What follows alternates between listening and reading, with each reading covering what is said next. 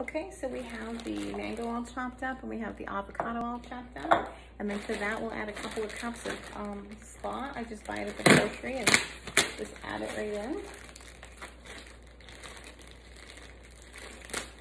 There we go. So I'll just put about 2 cups in. For me, that's about 2 handfuls. Okay. Some for another meal. And then to that I will add diced up jalapenos, about 2 tablespoons. And of course, do this to your liking. If you like things as hot as we do, go ahead and use a tablespoon or 2 tablespoons. If you like them less hot, then certainly use less. So I'll just throw that right in. In addition to that, we'll add a little bit of red onion.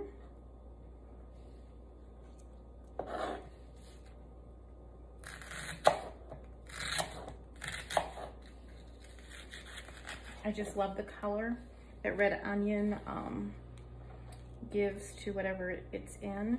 Makes such a beautiful, colorful addition to a coleslaw.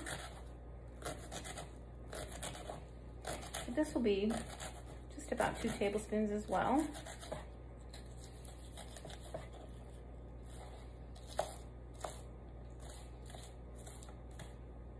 Okay, just throw that right in. Then we'll start adding the citrus. I'll just grab a towel for my hands real quick. There, all right. Now we'll go ahead and add some lime juice. About 2 tablespoons. And then a little bit of olive oil. About 2 tablespoons. There we go.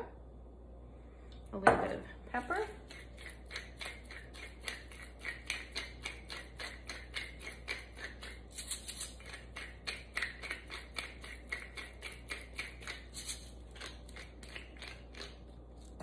And then we'll add some salt.